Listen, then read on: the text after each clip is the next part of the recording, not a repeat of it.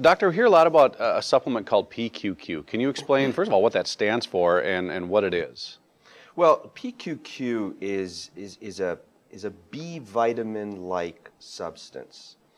And, you know, Nature reported this, I guess about 8 or 10 years ago. And the cover of Nature said, the first vitamin discovered in 55 years. The first, because, you know, we haven't found any new vitamins over the past many decades, quite honestly. So it's a B vitamin-like substance. It's not been classified as a vitamin yet, but it has a lot of similar effects.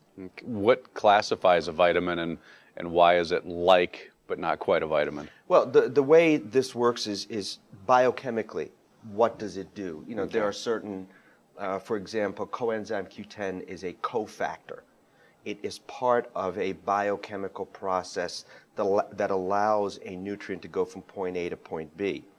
And each one of these have certain biochemical functions that classifies things as minerals, vitamins, cofactors, enzymes, etc. So different properties give them different vitamin or mineral properties. So can you explain exactly what PQQ does and what some of the benefits might be?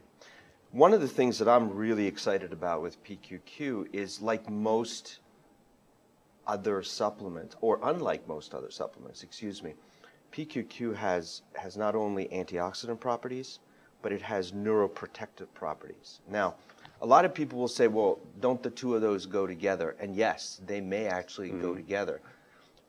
And then a lot of my patients will say to me, well, you know, I'm taking vitamin E, I'm taking selenium, I'm taking beta-carotene. They're antioxidants. But what I tell people is that every single antioxidant has a different function. It gets to the same end effect, but how it gets there is different. The analogy I always use is, we've got a house. You want to get into the house. You can use the front door, you can use the back door, you can use the side door, you can use a window, and you can even go in through the basement door. The mechanism of how you get into the house is different, but the end result of getting into the house is the same. All right, getting inside. Okay. Antioxidants are the same way. Vitamin E may go in through the front door. Beta-carotene may go in through the side door. You know, selenium may go in another way. CoQ10 may go in through the window. And PQQ is another one of those antioxidants that has a different effect.